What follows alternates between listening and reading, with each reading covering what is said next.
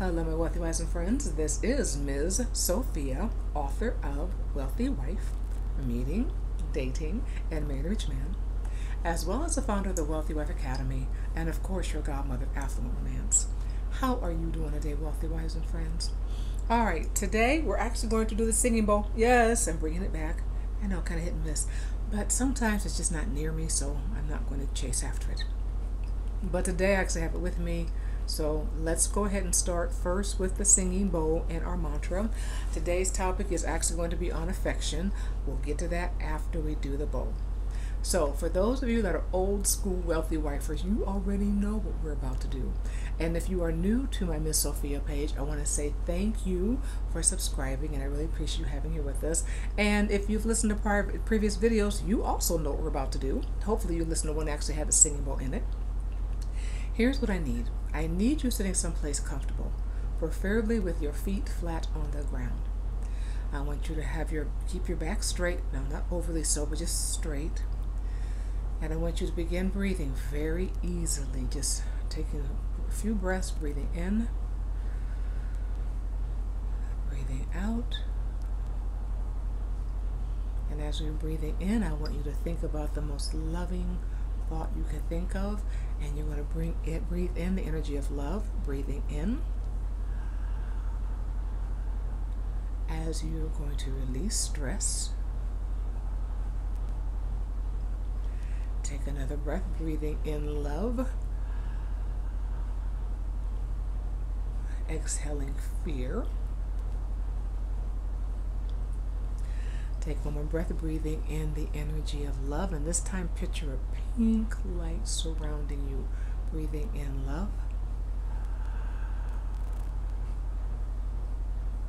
And releasing anything that no longer serves you. Now I want you to close your eyes and relax your shoulder, face, and jaw.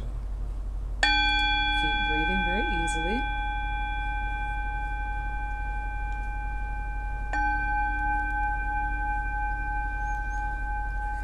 Very gently.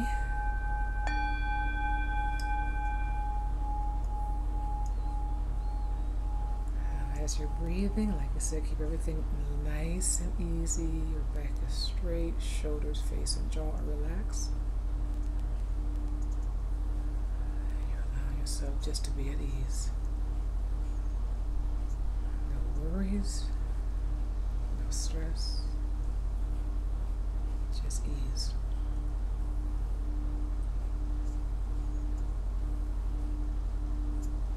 As you're breathing in, exhaling. Now I need you to take one deep breath with me, breathing in,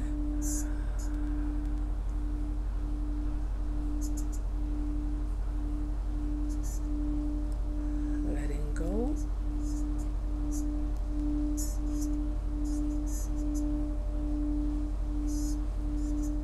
now say it with me.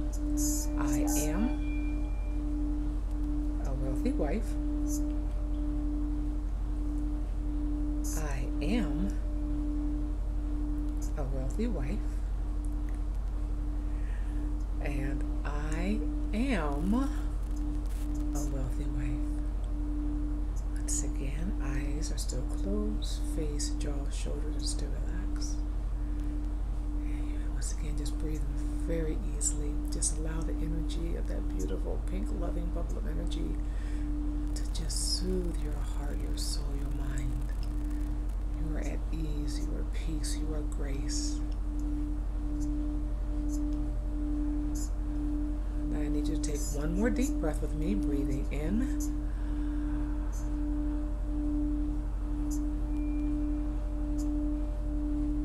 And let it go.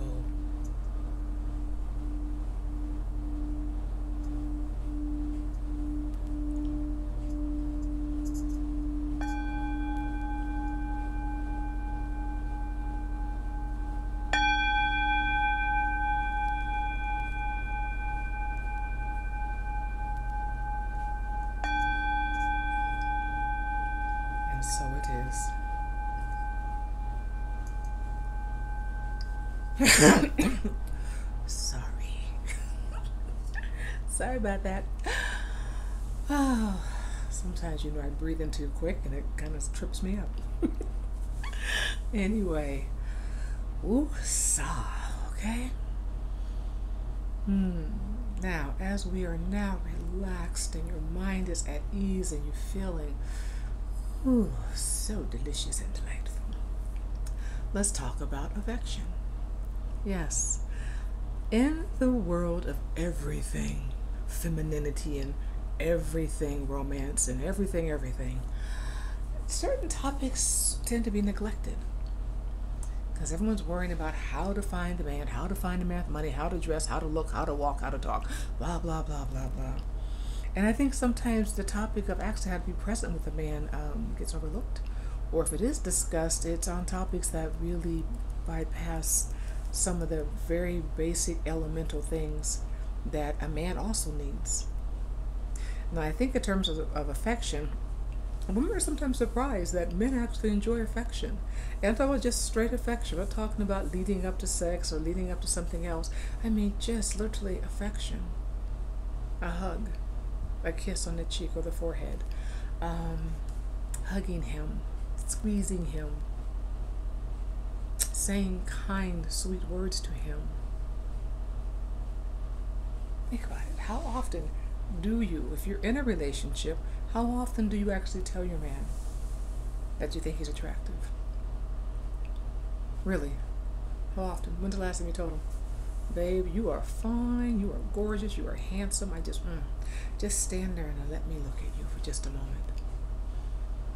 And then as you're gazing upon him, taking in all his ness, you walk up to him and you just wrap your arms around him and you just squeeze him and just say, you know what, I so appreciate you and I'm so happy that you're a part of my life.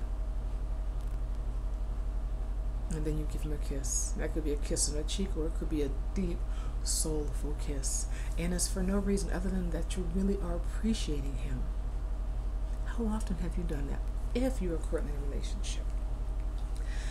If you're not in a relationship, but you've been in relationships, how often did the man that you're with experience that with you? Did you let him know that you really couldn't keep your hands off of him? Once again, this has nothing to do with sex. It's sexy, it's sensuous, but it's not about, leading into the bedroom. This is just bona fide playfulness. Something that just gets a laugh out of him. And you're expecting nothing. Because sometimes women use the affection as a way to get what they want. That just kills the vibe. Well, if I do this, maybe I'll get what I want. If I do this. And what happens is if he initially, thought it was just straight affection and appreciated and was happy to pour into you, because in that moment he's happy, he's feeling lit up and just warm and fuzzy inside until he does do things for you. Maybe you ask for something afterwards or just hinted at something. But if that becomes the pattern and there's just never any straight hugs and kisses just because you think he's so adorable and so yummy, then it becomes suspect. And then the question comes, okay, what do you want? Oh, babe, what are you talking about? I don't want anything. Yes, you do. Yeah, what do you want? The only time you want to cuddle up against me and cuddle with me is when you are looking to get something. What do you want? See, this is when feminine essence and energy gone bad, just so you know. Because like I said, I had to laugh. I mean, I before I wrote Wealthy Wife, matter of fact, one of the reasons that spurred me and encouraged me to actually write Wealthy Wife was I have read the various books out there on how to, find a rich man, marry a rich man. Jenny Salas, by the way, is one of my favorite authors. She's amazing because she's authentic and she gives you her point of view from doing it. Really, really admire her. But I've read other books on actually how to find a rich man, capture a rich man, trick a rich man. I've seen some scandalous stuff out there about how to attract a rich and wealthy man. Or rich man, not even a wealthy man, just a rich man. And sometimes it is that. Play nice, play like you like him. Fake, and more fake. And I'll say this again, in due time, they do catch on. Because initially, in that first glow, that honeymoon phase of a romance, and that man is really thinking, if you are the scandalous type, just so you know, I'm not saying those of you that listen are, but we know what's being taught out there. I've seen enough of it. Pretend, act like. I was on Clubhouse on Tuesday talking about how that there was a meme, and I'm sure it's still out there somewhere, talking about we're not looking for sugar daddies, and they want a sugar daddy, gimme, gimme, gimme, gimme, gimme, and then then all these crazy memes about now when daddy's ready to collect that sugar, and women don't want to, some of them don't want to give up the sugar, which I think is foul, especially when you went into an agreement that was part of the agreement. Because remember, sugar baby, sugar daddy relationships are strictly, they're transactional. Most relationships are transactional to some extent, but these are straight up transaction relationships. In exchange for ABC, you're going to give me DEF. And that is generally put together, if they're smart, on a contract or an agreement, should I say, that, basically puts down on paper what each person is giving in exchange for what they desire.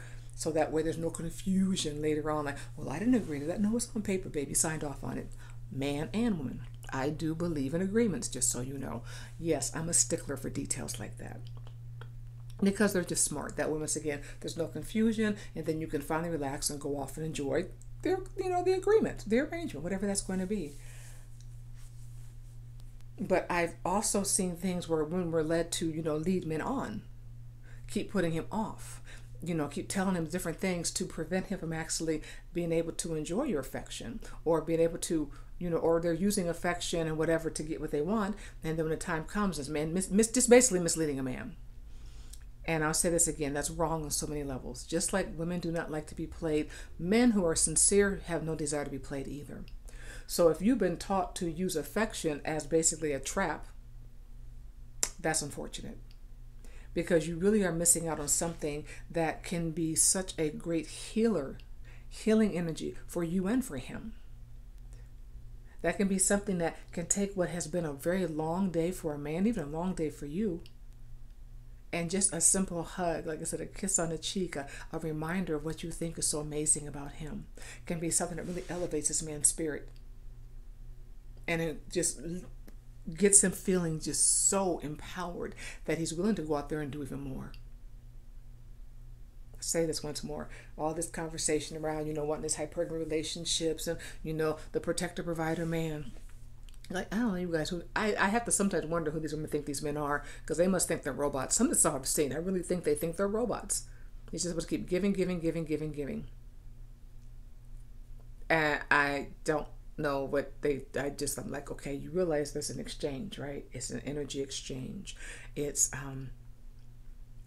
time exchange. There's so many things that go, because it's a relationship that's supposed to be benefiting both parties in the relationship.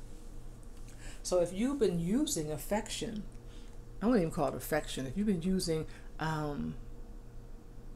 touch or whatever, because I hate to call it affection, because it's not affection, because it's insincere.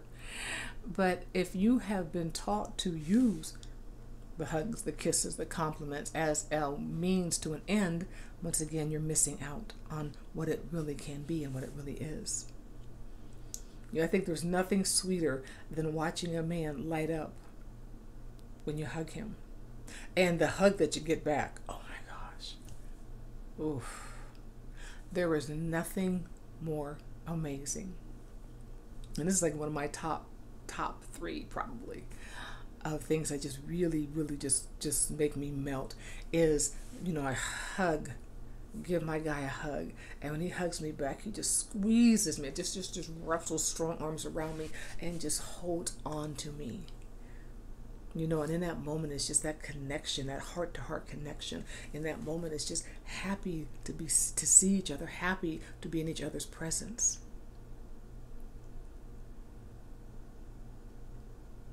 Like I said, men, real men, they don't get to do that very often, because once again, women make the assumption sometimes that he only wants those things because he's, gunning for sex. And let me ask you guys this, and for those of you that maybe have that response, why are you so scared of sex? If this is your person, I would think you'd want to have sex with him. I'm just asking. I was reading something. I saw something the other day on Instagram, on my other Instagram page, and there's a gentleman. I can't think of the gentleman's name because I cannot pronounce the gentleman's name. But I guess he wrote a book. It's a book in reference to how to please a woman. And the woman has sent her, sent a testimonial back saying that for the first time in a 22-year marriage, after reading this man's book, she'd had an orgasm. 22 years of marriage and you've never had an orgasm? Are you insane? What? I'm always left speechless on stuff like that because I'm thinking, I understand. I don't understand, but I get why some women do not like sex because there's no fulfillment. But that's a woman's fault. Yeah, it's a woman's fault because you should first and foremost know what pleases you. You should know the kind of touch you enjoy. You should know what turns you on. It's your body. It's not for the man that you're with to try to figure it out. Because all he's going to do is do the things he did in the person prior to you. That's all he knows how to do. It worked for her. Some of it might work for you. Good chance most of it won't. Well, most of it might actually, if he's really good. But there still be maybe ways that you like to be touched or kissed or this or that he may be unfamiliar with. Maybe, he goes a little too far right if he just would a smidgen more to the left to do for you. Just saying. I can't even say it because my brain is like going, what? To not receive pleasure in an intimate relationship because you don't understand your body or you're too afraid to speak up. Men's egos are not only become fragile when a woman has been lying to him about him pleasing her, and he comes to find out that 22 years later he hasn't done his job. That's embarrassing for him because he thought he was doing a good thing. And then it come to find out all this time she was faking it. So I get sometimes when women are scared of the affection side of it because if something does happen, he does get turned on, and next thing you know, one thing might lead to another. But I'm going to say this again. Pure affection doesn't always have to lead to sex. Time of day. Well, then again, I do believe in having sex all over the place, all different times of day. I just think sex is great. With the right person, it's incredible. But I'm just saying this. If that is the only time your man is going to receive affection is right before he's going to get some, I can see that's problematic because once again, you as a woman are not understanding how powerful this is. Affection is just in and of itself. And if you're the one who has trained him to make the assumption that if he gets a hug and a kiss or he does whatever and you just make the assumption that he wants to get laid, you've trained him to do that. Because I can promise you it doesn't have to lead to the bedroom. I can promise you that it can just literally be experienced and enjoyed for what it is, a moment of affection and warmth and care between two people who really do enjoy each other's company or are in love. See, we have to get away from these assumptions. And that's what sometimes I get annoyed when women are trying to teach women about men that have no experience with men, or they've had bad experiences with men because they haven't learned about men. And there's a ton of it out there, ladies. There's a ton of it out there. Women teaching you from a point of view, once again, that is flawed and skewed because of their experiences. Because most people we teach from our experiences. And I'm not going to, there's no fear in what I'm teaching you. I'm going to teach you how to be aware. I'm going to teach you how to make sure you're thinking your process through. But here at Wealthy Wife and on my YouTube channel, it's always about you knowing self, but it's about you choosing your experiences. And once again, doing it from a space of awareness and knowing. No speculation, no hearsay, no third-party transfers, no talking to people that have no concept of anything. The worst person you can ask a man about a man is usually a woman, once again, who has no experience with men or limited experience with men. It's one thing to talk to a woman who actually has experience with men. I mean, really does talk to men, spends time with men, enjoys men, gets honest feedback from men. That's different. That is different. Or when men are telling you about men. Men tend to know what men, men, imagine that. They actually know what they do. And they're like, I'm just saying, what a concept, right? But you have to be aware. And you have to be aware also that you are the one who's guiding Initially, it's your guidance that creates the situations that you're going to enjoy or run from. And being affectionate, it's more. Like I said, the hugs are great. The kiss on the cheek, the kiss on the forehead, holding hands. Yeah, I'm a hand holder. I love holding hands. I love, love, love holding hands. I love being connected. You know, the touch, the strength, the warmth. That touches me on a very deep level. And it's nice when it's reciprocated. You know, someone reaches for your hand. You know, because he knows you like holding hands. And he does too. Or when he walks up behind you and wraps his arms around you, hugs you. Kisses you on the neck, on the shoulder. Just because he's happy to see you. And instead of being rebuffed or told to get off here, or what are you doing? Why are you, can you see I'm busy? Oh man, that kills a vibe. Affection. That is one of the things that is a glue in a relationship. That is part of the glue in a relationship, let me put it that way. Because it's sincere. When it's come from a place of honesty, when it's coming from a place of, once again, just letting your person know, it's like, oh my God, I think you're so adorable. I think you're, yeah, calling a grown man adorable. They think it's weird, but you know what? They roll with it.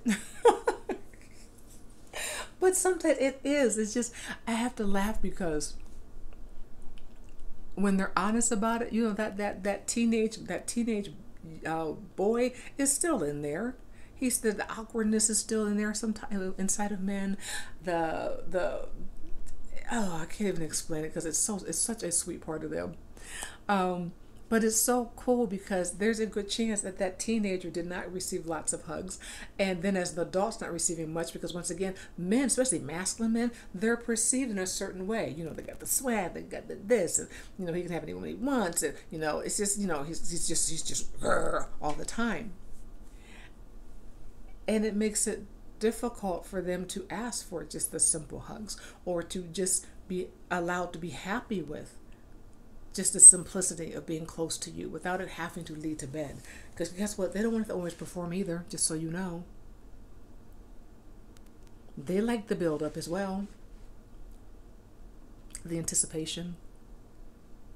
You know, remembering the scent of your hair or the fragrance of your neck, your chest.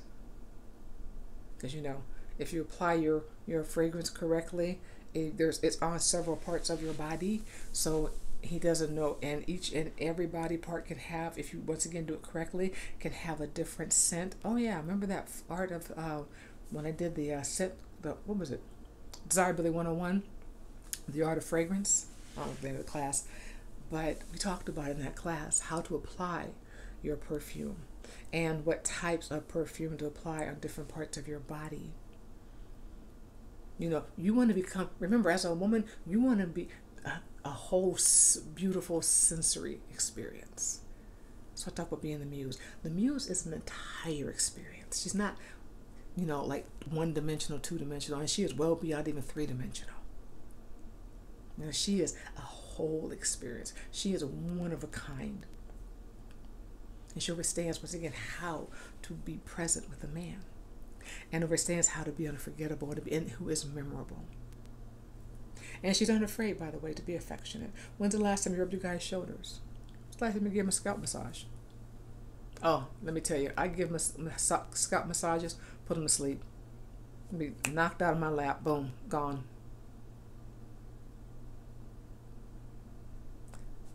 How often have you done this for the man in your life, or previously done this for a man or men in your life previously? Have you done these things for them?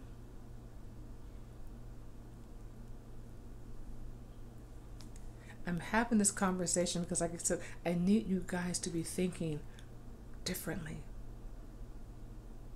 Like I said, there's so much push, do out there that has nothing to do with some of the necessary steps to build out a strong relationship. Because ideally, if you're looking for these relationships, and if you're doing something beyond just a sugar baby thing, even a sugar baby relationship, you need to understand how to be affectionate and caring. Like I said, I've seen some women out there doing some cold things, and they wonder why they get their feelings hurt later on, because once again, they're insincere, and they're users. And in due time, that does come back to bite you in the ass, just so you know. Because the time is going to come, you're going to meet somebody that you are going to care for, and he's going to be the karma. So to avoid this, just learn how to be caring from the get-go.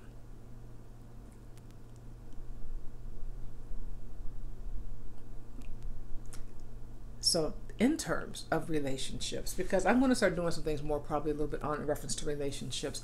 The upcoming masterclass. Now, here's my dilemma with the masterclass in reference to interracial dating, interracial and cross-cultural dating. I'm still debating if I want to do it as actual live masterclass or do it as an academy course. The academy course, I can make it a little bit longer and add some different details in there that I'm not going to have immediately on the 6-week live masterclass. So I have not made up my mind just yet, but I'll definitely let you guys know, because it is a topic that, once again, I know for a fact is incredibly important. Because I'll say it again, they're pushing the agenda of, once again, melanated women, black women with white men or men from different ethnic groups. Love who you love, date who you're going to date, but always understand that there are more moving parts behind the scenes than you're going to be aware of, especially if you're unaccustomed to dating men of a different ethnic group or cultural background from you. Because that can happen even if you're in the same color zone, so to speak, but they were raised different from you. You could be a person of color or a white person who dates just white people, or who dates just, people of color or black people, whatever you not use the word black, but melanated person dating another melanated person. But if you don't share the same background, the same, some familiar,